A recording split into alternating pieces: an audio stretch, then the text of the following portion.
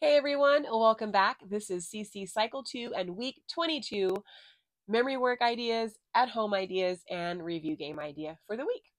For math this week, we are learning the commutative law for addition and for multiplication, and it sounds like this. The commutative law for addition states A plus B equals B plus A. The commutative law for multiplication states A times B equals B times A.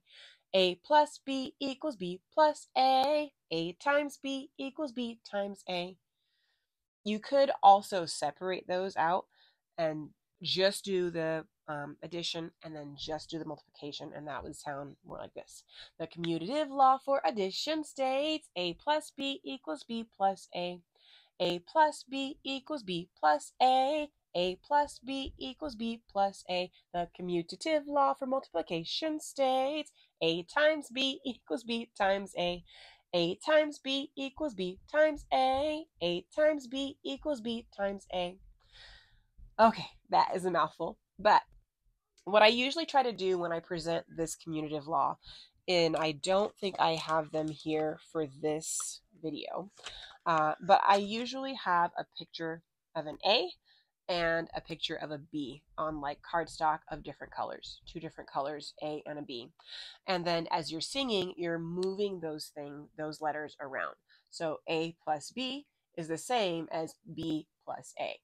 I hope that makes sense with just my fingers, but that is usually how we'll do it in class. And sometimes it's even fun to have a parent jump in, two parents if you can, or the tutor and a parent, or even just give each of them to the students and then have one person be A and one person represent B as they're holding up the two letters, and then have them stand in one place. And then as you're singing the song, A and B switch places, but they're still the same people.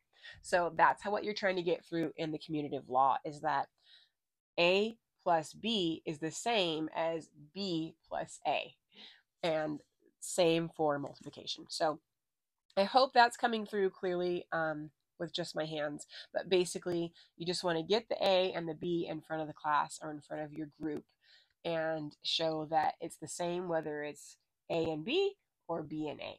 Okay, that is math. All right, for English, we have coordinating conjunctions, and we learn this to fanboys.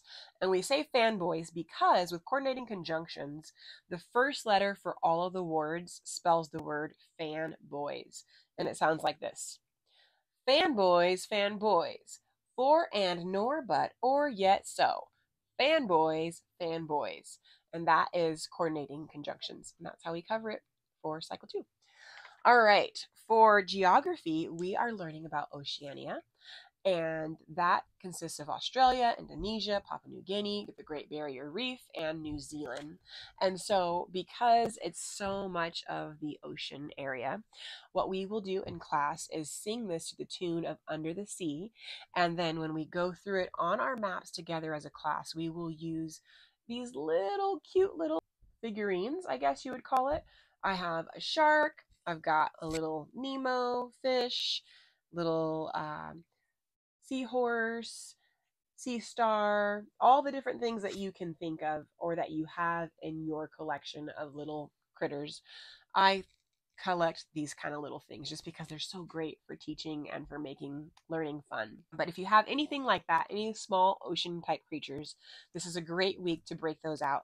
And we will just use those with our maps as we go around to each of the locations, and we'll sing it to Under the Sea, and it sounds like this. Australia, Great Barrier Reef, New Zealand, Papua New Guinea, Indonesia. Australia, Great Barrier Reef, New Zealand, Papua New Guinea, Indonesia. And that's how we're going to cover our geography. All right. For history, we are talking about the fall of communism. So tell me about the fall of communism. We will do this to hand motions. Can also bring in a visual for history. Visuals are always helpful. I have a link to lots of visuals from CC Connected in the description of this video below, so you can check that out if you would find that helpful. But for hand motions, you can start the similar way that we have been for a lot of our history this week, or the last few weeks, and start with in 1989. So 1989, the communist dictators. So when you say communist, we'll keep the sign consistent with what we've done with our timeline in the last few weeks. So communist dictators began to fall. When we say Eastern Europe, we'll take out our E and we'll move it to the east. When Soviet general, like this sign for general, Secretary Gorbachev. When we say Gorbachev, we're going to do a G. So, and we kind of move it forward like this as we say Secretary Gorbachev. Then refuse to send, we'll do like this for refused. And then military, M for military. And the sign for aid is to take your thumb on your hand and lift it up. So aid. And that is the hand motions for history this week.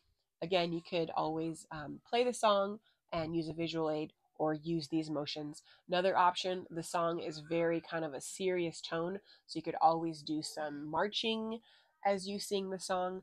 But of course, always a good idea to introduce it first, have the kiddos repeat after you so that everybody is becoming familiar with what we're saying.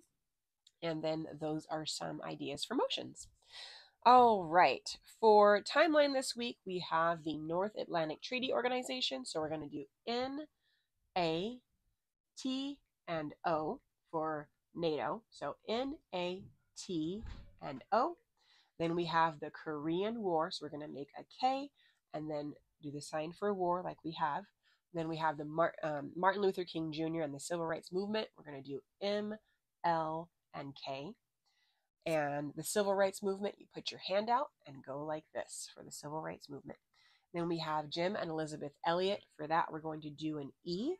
Jim and Elizabeth Elliot, they were missionaries. So we're going to do an M. And we're going to put that M over our heart. They were missionaries to Ecuador. Ecuador, you could do another E and shake it on your hand like this. But they were missionaries, so you come over your heart because they have a heart for Ecuador. Then you have the Antarctic Treaty, and for that we're going to shiver like it's cold. And then the Vietnam War, we're going to make a V and do another sign for war. And the last one is U.S. astronauts walk on the moon. So we're going to do the sign for a astronaut person or a space person. So we're going to take our hands like this, and we're going to go up like we're going up in a spaceship. U.S. astronaut, so space person, you go like this for person. So U.S. astronauts walk on the moon, and you're going like this slowly like you're walking on the moon. And that is all of our timeline for this week. Okay, for science, we have what are some ways light is observed. And so for that, we're going to probably print out, and I will put in this video a picture of the visual aid for all the different ways that these lights are observed. I will put that in the description of this video, a link, and then I'll show you here.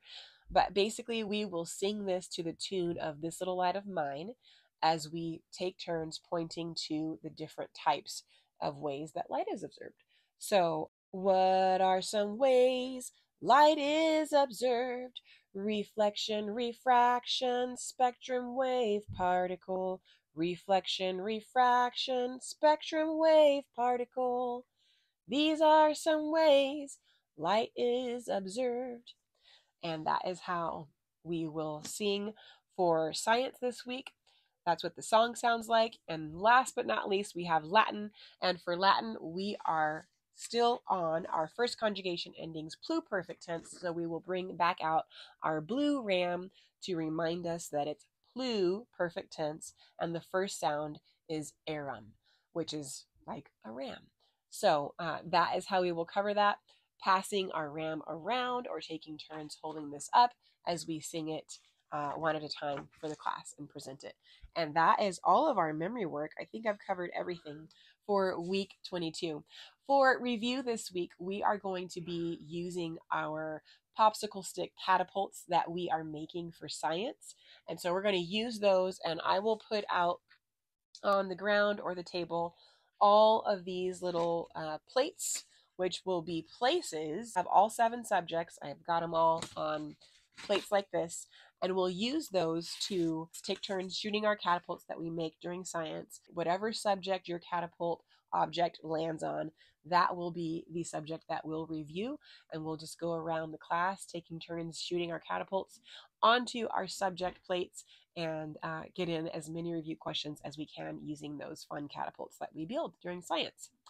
Okay, so for some at-home ideas this week, our Indescribable devotional, we could do page 22.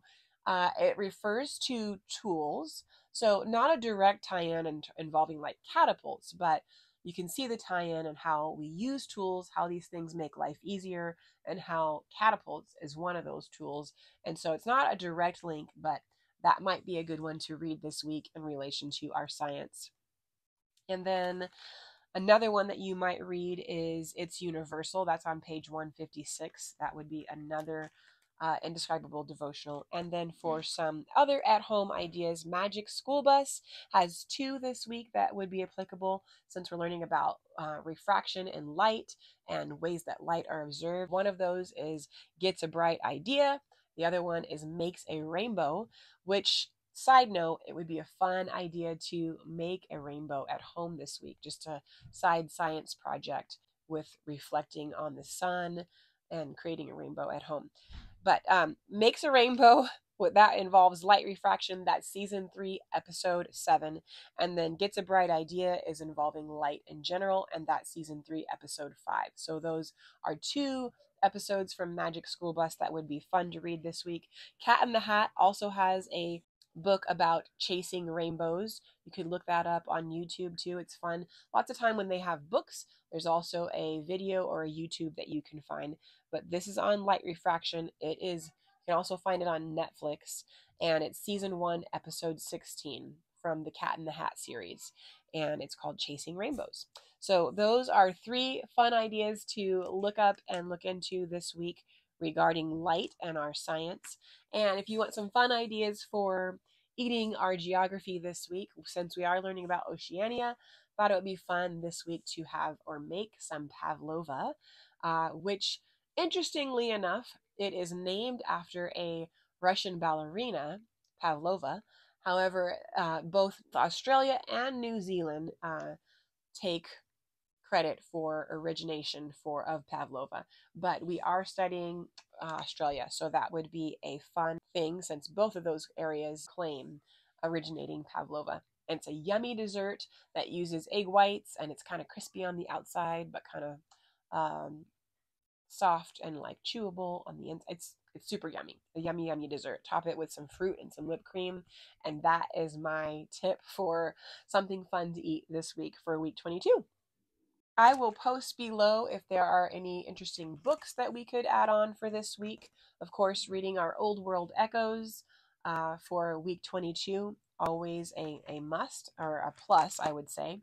And then I think that might be everything for week 22 that I have to recommend. So I hope this video is helpful. If you have any questions, as usual, do not hesitate to let me know or leave a comment below. And otherwise, I look forward to seeing you soon in the next video for week 23. Bye.